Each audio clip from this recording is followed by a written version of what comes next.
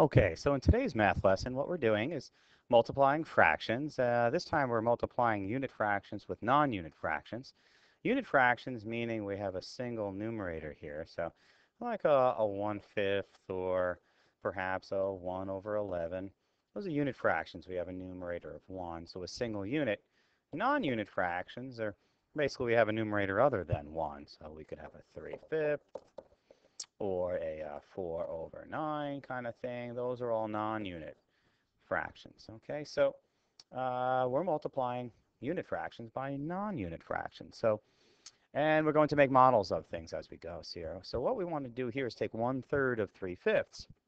So I can start my area model with a nice big square, and I want to turn this into, or show 3/5.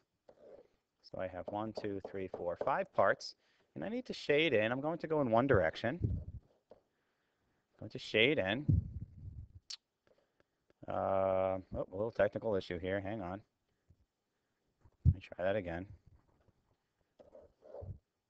Here's my rectangle. 1, 2, 3, 4, 5. Shade in 3/5. Here comes 2/5 and 3/5. And I want to take 1/3 of that. So what I need to do now is take this area and split it into thirds. What I'm also going to do is complete my segments here to show that all the boxes are the same size, because that'll help me come up with a fraction. So I need 1/3 of that. So 1/3 of that section would be these guys here. Okay, so I had 3 sections here. I took one of them. And so now I have 3 parts that are sort of double shaded here out of a total of 1, 2, 3, 4, 5, 6, 7, 8, 9, 10, 11, 12, 13, 14, 15. Okay, so I wind up with 3/15.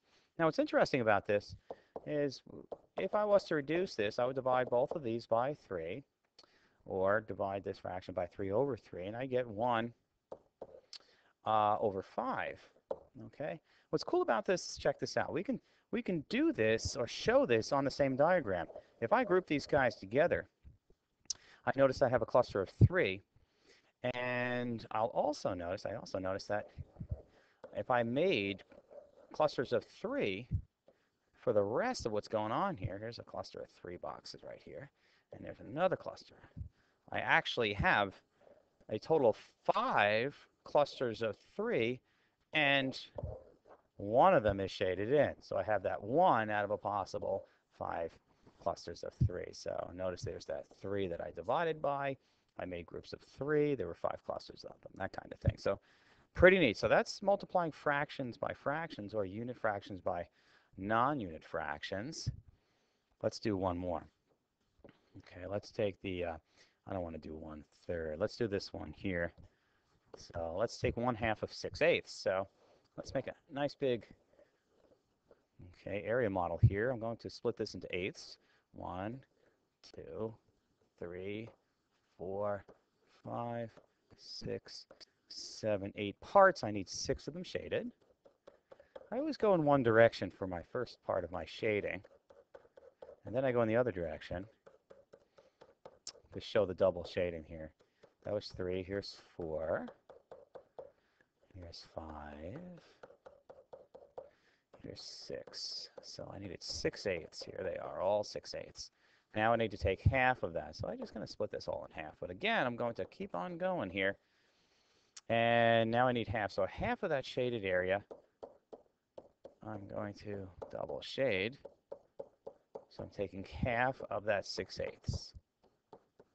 And what I'm left with is a total of 1, 2, 3, 4, 5. 6 of them are shaded, or double shaded, out of a total of 1, 2, 3, 4, 5, 6, 7, 8, 9, 10, 11, 12, 13, 14, 15, 16. Okay? And once again, I can reduce that. If I divided both of these guys by 2, I wind up with 3/8. Okay? That's my final answer. Now, before, what's interesting is if I divide it by 2, which means I'm going to make groups of 2 here, clusters of 2.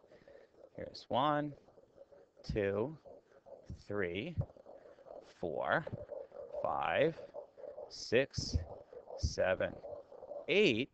There are my 8 clusters, and 1, 2, 3 of those clusters are shaded in. So there's my reducing my 3 over 8.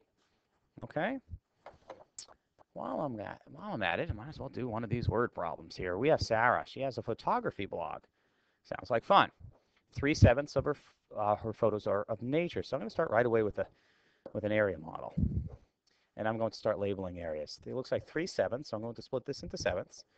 1, 2, 3, 4, 5, 6 sevenths. So 3 of these, 1, 2, 3, are of nature. So I'm going to put an N. Nature, nature, and nature. Now, 1/4 of the rest are of her friends. Of the rest. Now, this area here is what's left. This guy right here. Okay, this is what's left. 1/4 of that is for her friends. Now, fortunately, I have 4 parts already. So I need one of these pieces, this guy right here.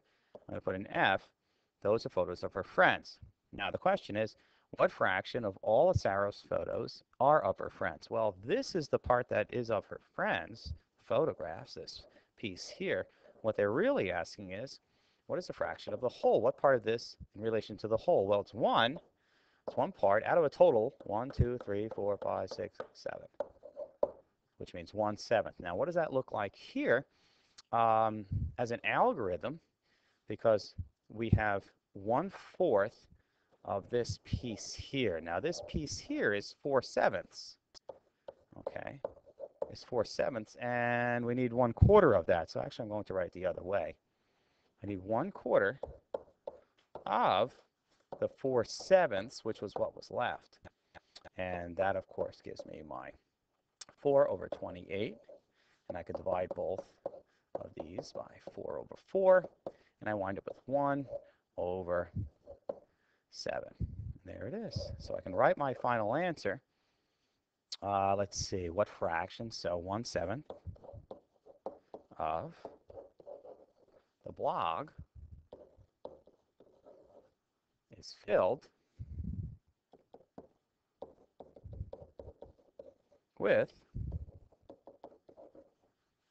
Sarah's friends. Okay, so that's the deal. All right, thanks so much. Take care. Bye-bye. Bye.